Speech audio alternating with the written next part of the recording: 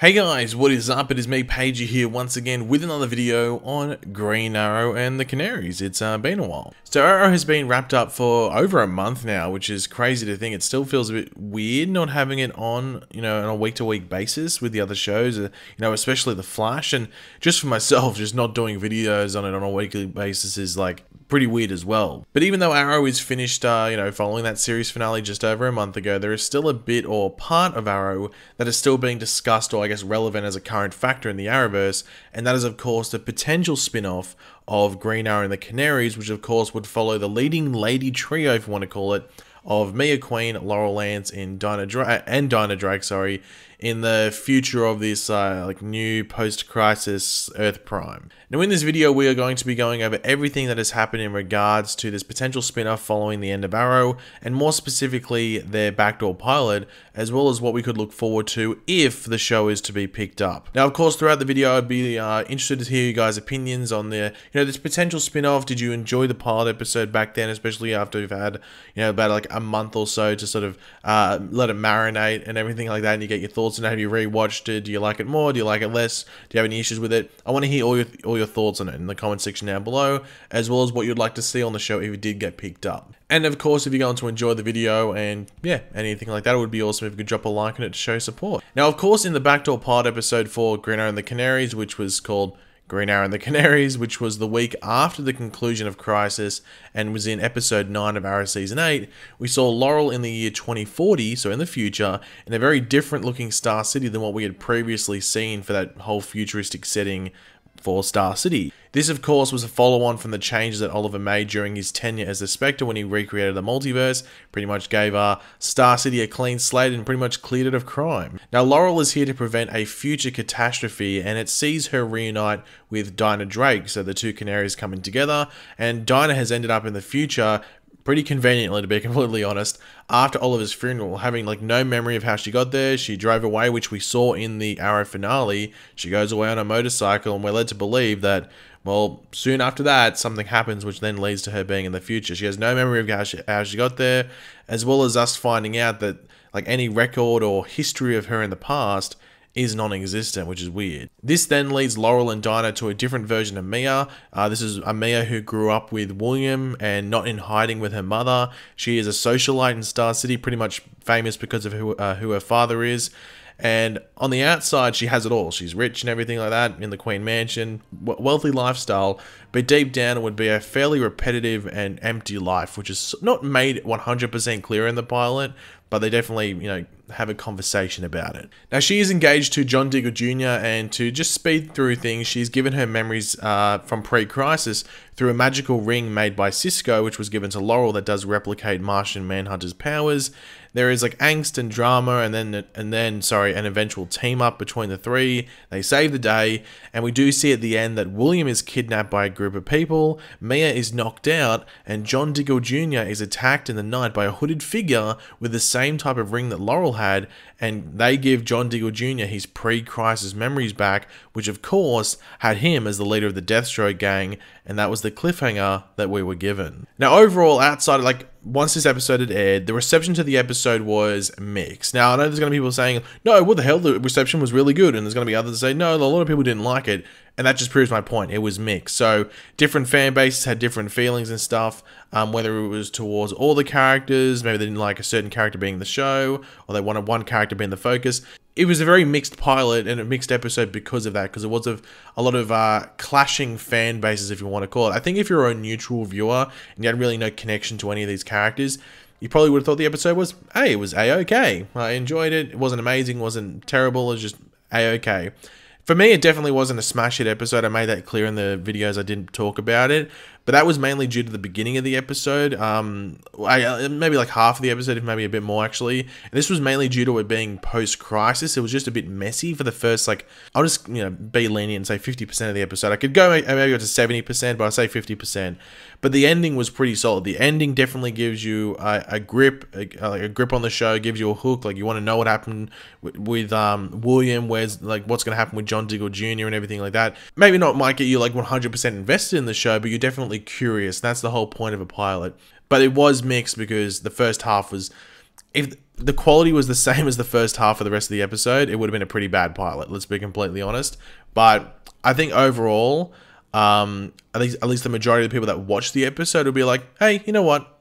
Let's watch it. Let's see where this goes. So I think even though the reception was mixed, I think it was more positive than negative. Now, due to this, because like certain fan bases have like different perspectives on like how the episode was received, there has been a lot of talk on like, okay, why hasn't this show been picked up yet? Because one of the big things that happened, I think it happened maybe like a week or two before the pilot episode aired, or the Backdoor pilot episode aired, was that Superman and Lois and the Walker, Texas Ranger shows got picked up for series before they even filmed their pilot. So people were wondering, well, hold on, Green Arrow and the Canaries has its pilot there, it's already been aired. Why haven't you announced this yet? Like, you've announced these two shows, why not this one? So a lot of people were sort of concerned that it wasn't going to get picked up, or they were sort of demanding it be picked up because the other ones had been picked up already as well. So let's have a talk about its status in regards to getting picked up. So the first thing to talk about is the production office news. So there's a big question of whether this was real or fake. So a production office, if you don't know, is, well, it's pretty self-explanatory. It's the production office. Now, they're based in the city that they filmed the episode, so they're based in Vancouver for the DC CW shows outside of, obviously, Black Lightning. Now, the Arrow production office obviously would have, well, closed when Arrow wrapped up, but there was no real word on like who was taking their thing up. Now, there was a lot of people in Vancouver saying that that Green Arrow and the Canaries had pretty much taken over that production office. I think it was the beginning of February, I think it was, or something like that. And then there was even like the Arrow LLC went back up and running. So they're really running under Arrow by the sounds of it with Green Arrow and the Canaries, which, well, it makes sense if they go about that. However, with the production office news, Beth Schwartz, who is was the showrunner of Arrow and is like a consultant for Green Arrow and the Canaries, she isn't the showrunner. They got two completely new showrunners for Green Arrow and the Canaries, which is pretty interesting. But so she shot it down, saying it's not true. But those in the know in Vancouver are still sort of certain they are set up there now for Green Arrow and the Canaries. However, having a production office set up in February sort of does indicate you're going to film in March. Like, it's, why would you set up a production office in February if you're not going to start filming until around July? That's when like shows would normally start filming their seasons again. So why would you start that early? Usually set about like maybe a month, 6 weeks beforehand. So setting it up in February indicates filming in March, like pretty much all the other pilots are. Which, once again, if the production office is set up, this sort of indicates they might be reshooting the pilot, which I guess makes sense because, as I said, like the first half of the episode was a bit messy, but to reshoot the whole thing, like, I don't know, it might seem like a bit of a extra move because I think they did enough in that Backdoor pilot. But I guess we'll have to wait until the end of March or April, like maybe mid-April, to fully understand what's going on there. Like, if there's no news around like reshooting, like none of the actors are seen in Vancouver, like, or at least all of them there coincidentally, then I think we should just really say, okay, well, that was just a misinformation, I guess, like that. Maybe not like spreading fake news, but maybe just like misinformation. But we won't know until that point, I guess. So it's pretty much a wait and see. Now, the main thing that was fake news, which is sort of annoying to see spread just because it gives, not only just because it's fake news, so it's obviously just for clicks, but it also gives people that really want the show to be picked up, it gives them like false hope, if you want to call it. So there was news, I'm not going to bother naming and shaming the outlet just because there's no point. I'm sure you guys already know it. But essentially this website, which people have now told me isn't the most reliable, like it's not as bad as like We Got This Covered or Cosmic Book News, but it's almost heading that way in regards to some of the articles and information that they jump on, which isn't actually 100% legitimate. But they pretty much ran it as an exclusive that that Green Arrow and the Canaries had been picked up.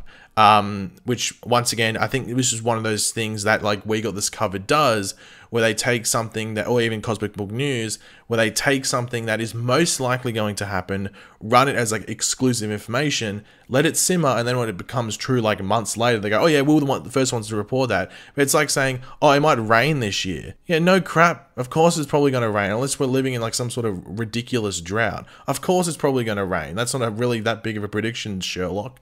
Anyway. So it's most likely one of those. But in regards to this, when would or could we get an announcement in regards to whether Green Arrow and the Canaries gets picked up? And the answer for that, and the showrunner or the consultants for the show, like Guggenheim and Beth Schwartz, have said around May, and that makes complete sense because in May, towards the end of it, they have the CW upfronts. They're usually either like at the end of the week where the finales are, or the following week. So like I think last year they had the Flash finale on Tuesday, and I think on like the Thursday or Friday they had the CW upfronts where I think we got like the Batwoman trailer, I think it was. So I'd expect the same this year, if not maybe the week after, where we should get Superman and Lois trailer, other trailers, and then obviously announcements on shows that are being picked up and everything like that. So May, towards the end of May is when we should expect it. Now, what do I want to see on the show? I want to see like even screen time amongst the 3 leads. They promised it as like a 3-lead show, so just live up to that. Mia, I think they're going to make it interesting. Like, they've got to stop trying to make her like Oliver Queen 2.0. It'll never work. Catherine McNamara isn't the same type of person as Stephen Amell. It's never going to work. Make Mia her own character. In regards to like the future storyline, I think season 1 is where it's going to work. In regards to whether it gets multiple seasons afterwards, I think maybe them coming back to present day would be the smartest option. But then you have the issue with like Mia's Green Arrow in the present day, and it's sort of just, well, it seems sort of pointless doing that and making a big thing about Oliver's sacrifice. So it would, yeah. So I don't know. Like, they're gonna have to decide what they're gonna do for future storylines in regards to future seasons. But it would feel weird just shutting 2 characters randomly from the present to the future forever, and like Laurel and Dinah. So we'll have to wait and see what they do there. But obviously the big one that I think a lot of people want is like guest stars, you know, from like former Arrow characters, so like Roy, Thea, Diggle, and maybe even Sarah Lance. I think that's something that a lot of people want. It wouldn't surprise me if they try and get that, whether it's just in one episode where a lot of people come back, or it's spread like Roy in one episode, then 4 episodes later Diggle's there, then 4 episodes later Sarah's there, and various things like that. So they'll probably do that. I'd be shocked if they didn't, to be completely honest, but we'll have to wait and see what they do there, if it is picked up, obviously. But I think the chances of it getting picked up are pretty damn high. But yeah, guys, thanks for watching. Hopefully you enjoyed the video. If you did, it'd be awesome if you could drop a like and it shows support. Let me know in the comment section down below your various opinions on what we went over. You're looking forward to the show. What improvements would you make to it? Like, if you have criticisms, give an improvement. So if you're like, okay, I didn't like what this character was doing, okay, well, how would you do it differently? Let me know all of your various opinions and corrections, if you want to call it, in the comment section down below. And of course, if you are new to the channel, make sure to subscribe, and I'll catch you guys later. Goodbye.